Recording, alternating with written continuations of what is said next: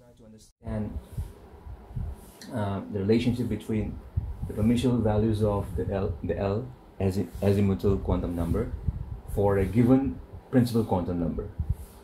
So what are the quantum numbers? The numbers which we obtain as a result of Schrodinger's wave equation, as a solution to Schrodinger's wave equation, and they define and they say about the orbitals in which electrons, and then in which there is a maximum probability of finding electrons. So the principal quantum number n and azimuthal quantum number L, denoted by small l, small n. For the principal quantum number n, for its value of value 1, the permissible value of azimuthal quantum number L will be 0. For principal quantum number n having value 1, its permissible azimuthal quantum number is only 0, having one value, and it's only 0. And what is a subshell denoted by it? In this shell, the principal quantum number denotes the shells, right? 1 means the first shell, 2 means the second shell, 3 means the third shell, 4 means the fourth shell, K, L, M, and N shell, right? For value of n to be 1, the value of L there is only one value of L, and that is 0. And how is this denoted? It's noted, and the combination of it denotes a subshell. 1s is a subshell in the first shell K. In the first shell K, there's only one subshell, and that is 1s. 1 is the principal quantum number, and 0, value of 0, L is equal to 0 means its shape is S. So 1s is what? It is subshell. It is a subshell in the first shell, K shell. Now for n having value 2, for principal quantum number, if the principal quantum number is 2, so what are the possible values of L? It will be 0 and 1. Remember, the value of L depends on the value of n, and its value will range from 0. It will be 0 to n minus 1. So it will be 0 and 1. So 0 and 1 are two values of L possible when the principal quantum number is 2. Okay. Since there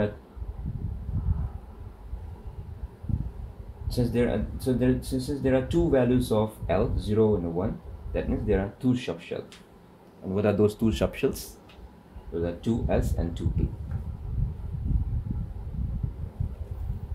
2 indicates the principal quantum number, the principal quantum number, the principal shell, and this indicates S and P.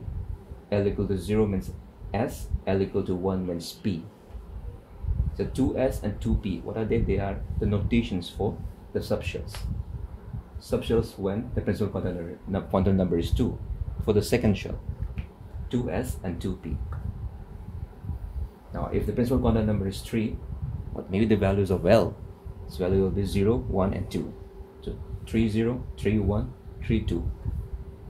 How is 3, 0 represented? 3 is represented as 3, and 0, value of L, 0 is represented as S. 0 means S, value of L being 1 means P, value of L being 2 means D. It's denoted by the letter D. So why are we using we are using letters to denote the value of L? L equal to 0 means S, L is equal to 1 means P, and L is equal to 2 means D. So what will be the notations of the subshells in a particular main shell, the principal shell? It will be 3s, 3p, 3s, 3p, 3d, 3d. So 3s, 3p, 3p, and 3d are subshells, right? Subshells with the principal in the third shell, in the third main shell. Similarly, when the value of n is 4, the fourth shell The value of n also denotes, I want to add one point here. The value of n also denotes number of subshells present in it. For the first shell, there will be only one subshell. For the second shell, n equals 2, there will be 2 subshells. For the third shell 3, n equals 3, there will be 3 subshells. And what are they? 3s, 3p, and 3d. For the fourth shell, the fourth principal quantum number, if the principal quantum number is 4, for the fourth subshell, fourth principal shell or fourth main shell, there will be 4 subshells. Okay, and what will be those subshells? It will be 4s, 4p, 4d, and 4f. From n equal to 4, what are the possible values of L? It will be 0, 1, 2, and 3. 0 means S, value of L equal to 1 means P, and value of L equal to 2 means D. Value of L equal to 3 is denoted by the letter F. And the combination of the principal and the azimuthal quantum number is used to denote the subshell, right? 4, 0 means 4S, 4, 1 means 4P, 4, 2 means 4D, 4, 3 means 4F. So these are the subshells denoted. Other orbitals, the subshells. Now let's try to understand the relationship between the subshell and number of orbitals. This is the relationship between the principal quantum number and the azimuthal quantum number, the L, the value of n and L, how those two numbers are used to write. We used to give the notations of the subshell. Now we will try to understand the relationship between the value of the subshell, and how many orbitals it has. We have understood from the above table that for the values of L, the values of L are denoted by letters. L equals 0 means S, L equal to 1 means P, L equal to 2 means D, small d, L equal to 3 means F, after this.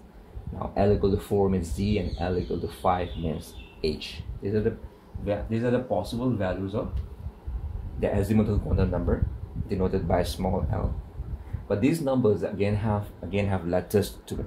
Letters which are designated can be replaced by letters. And what are these letters? These letters are used to denote, and they are used for subshell notation. 0 is denoted by small s, 1 is denoted by P, 2 is denoted by D, and 3 is denoted by F. So that we are able to write the subshells. 4 is denoted by G, small g, and 5 is denoted by small h. So the number of orbitals for S, in the S subshell, there will be one orbital. There's only one kind of orbital. In P subshell, there will be 3 orbitals. And in a D subshell, for any deep subshell, there will be 5 orbitals. In the F subshell, there will be 7 orbitals, G 9, and in H subshell, there will be 11 orbitals. And you know, in each orbital, there will be 2 electrons. So these are number of orbitals that are possible in a given subshell. For example, if someone asks 4s, so there's 1s, right? It's S, so there's only one orbital. If it is P, 2p. There will be 3 orbitals in P subshell. It may be 2p, it may be 3p, or it may be 4p. If it is P, there will be 3 orbitals possible. The shape of 2p, 3p, and 4p will be similar, but it will be different in size. 2p will be small, 3p will be a little bit bigger, and 4p will again bigger than the 3p. But their size will stay. Will have same shape, but of bigger sizes. Similarly, the orbitals will be same. P means there will be 3 orbitals. Sorry, the orbitals. The orbitals will be same. Similarly, for if there is D subshell, there will be 5 orbitals. For F, there will be 7. For G, there will be 9 orbitals, and for H, there will be 11 orbitals. Hope this is clear.